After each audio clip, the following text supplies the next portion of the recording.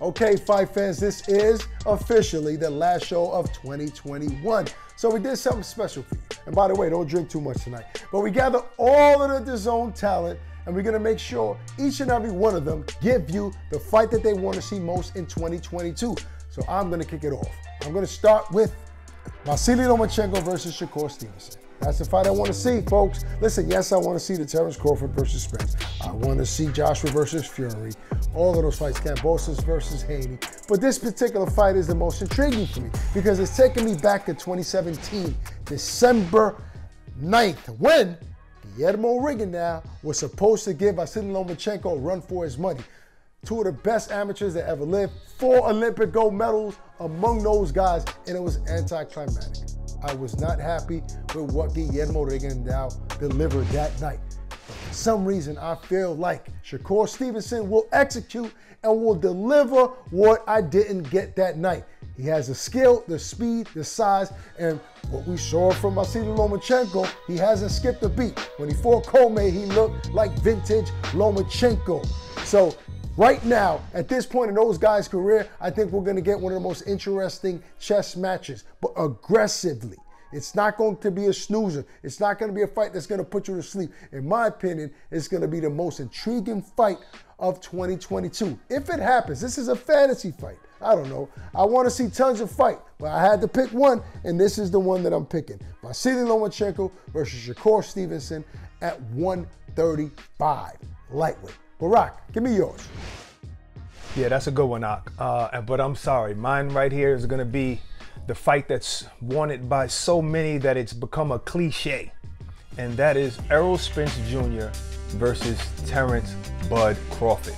And the reason why I think this should be everybody's wish list for 2022 is because hardly ever do you have two fighters in their prime, both on the pound for pound list at the same time, simultaneously fight each other, both undefeated.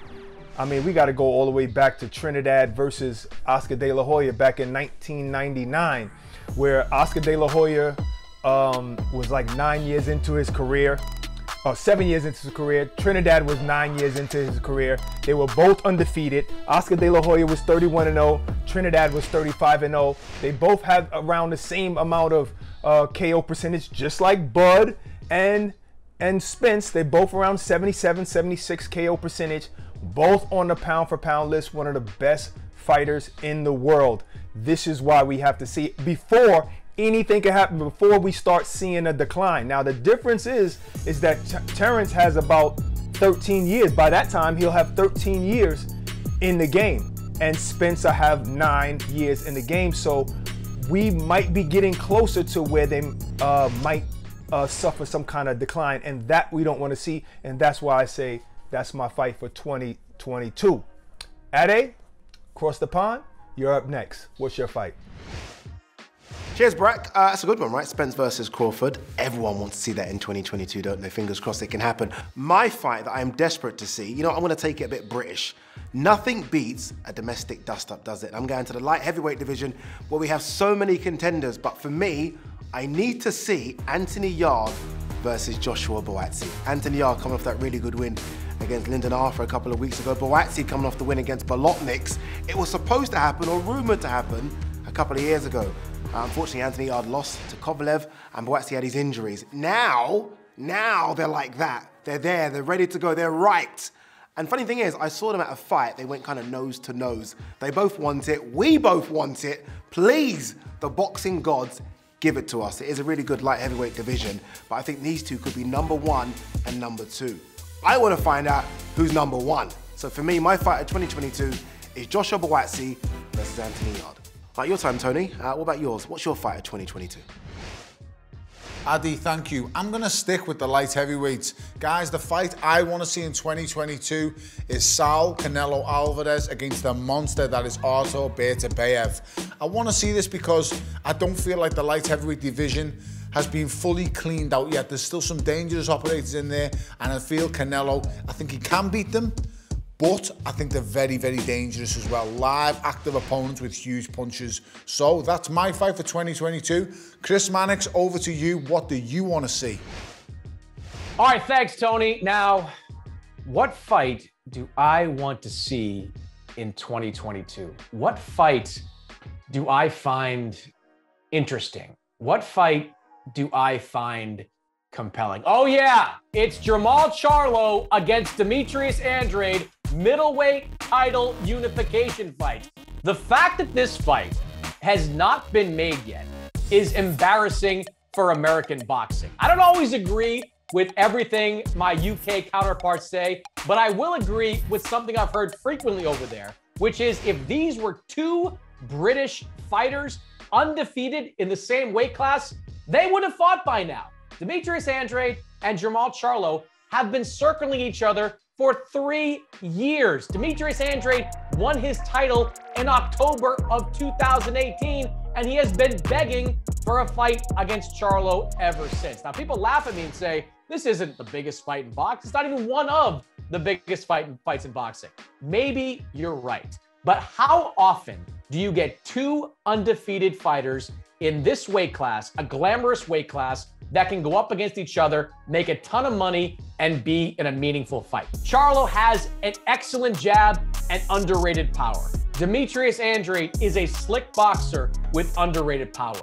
The styles will mesh. And if these two guys can find their way into the ring, the winner will take a massive step forward and put himself as a front runner for any of the big fights at 160 or 168 pounds. This fight is almost past its expiration date.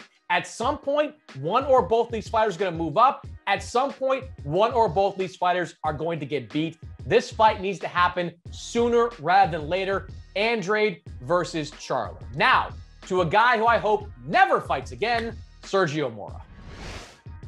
All right, curmudgeon, or I should call you Scrooge, Chris Mannix, thank you very much. But I'll tell you what's on my wish list. My Christmas list is Josh Taylor, Teofimo Lopez, for Teofimo to get another crack at all the belts and undisputed in a weight division that he's going to be comfortable in. He's not going to dry out at lightweight anymore. He's going to go up against a beast, another guy with chip on his shoulder, with speed, with power, with that fight IQ. It makes perfect sense for this fight in 2022, in my opinion. That's the perfect fight. So if they can do it across the pond, the more the merrier. Styles make fights, we all know that. And whenever you get two mean, power punching, high fight IQ guys, I mean, it's gonna be dynamite. So Nick, Pete, tell me what's on your mind. Thank you, the Latin snake. Well, there's only one fight on my lips, and that's the heavyweights, and it's the big boys. I want to know who is cock of the walk, who's the best heavyweight on the planet today, which means I want to see Mr. Tyson Fury and Mr. Alexander Usyk go at it. Not later in the year, not after a semi-final, one against AJ, one against, doesn't matter. I want the final now. I want to know now who the best heavyweight in the world is. I don't know whether it means brown envelopes, step aside money, or anything. I don't care. As a fan, I need to find that out, and I want to know sooner rather than later. Fury versus Usyk, either in the UK, or in the Ukraine, or in Vegas, or in Saudi Arabia, or even on the moon. I want that fight next. Nothing else will satisfy my desire to find out who the baddest man in the planet is in 2022. Over to you, Adam. I can't believe you've just done that. That was mine. However, I've got a second one to back it up. There's been a lot of talking in the lightweight division recently. There's only one guy doing the walking. The young guns have misfired. The Ukrainian didn't. He put on an absolute clinic in Madison Square Garden against Richard Commey. George Kambosos did the job against Teofimo Lopez, and he says, I want to fight the best guys. Well, Mr. Kambosos, the best guys just happen to be the Matrix. Can you unlock it? That's the fight that I want to see. If you look down the list of the potential fights that he could take in Australia, because that's where he wants to do it, in front of a packed-out stadium, you'd look at Devin Haney. You'd look at Tank, not a cat in hell's chance, because Floyd Mayweather's got him behind lock and key. And then you look at some of the other contenders, they just don't stack up. If you're looking for money, if you're looking for challenge, if you're looking for the best guys, bring Vasyl Lomachenko to Australia and get it locked down for everything at lightweight. That's the fight that I want to see in 2022. Todd Grisham, beat that.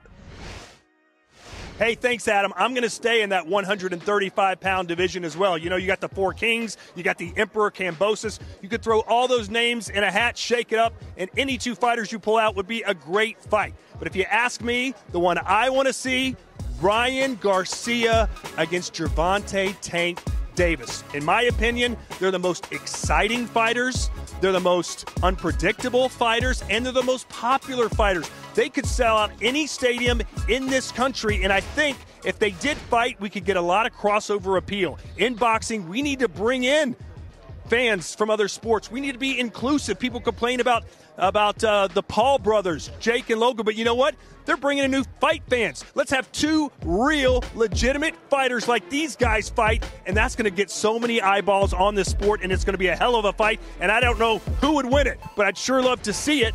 And right now, let's send it to a man that could maybe make that fight. What do you say? Here's Eddie Hearn. The fight that must get made in 2022.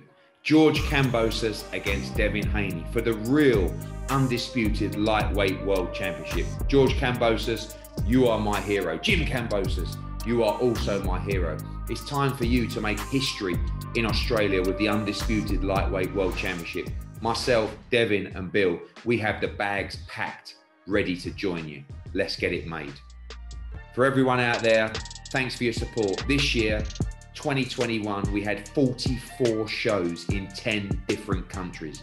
Next year, 2022, we're taking it to new levels.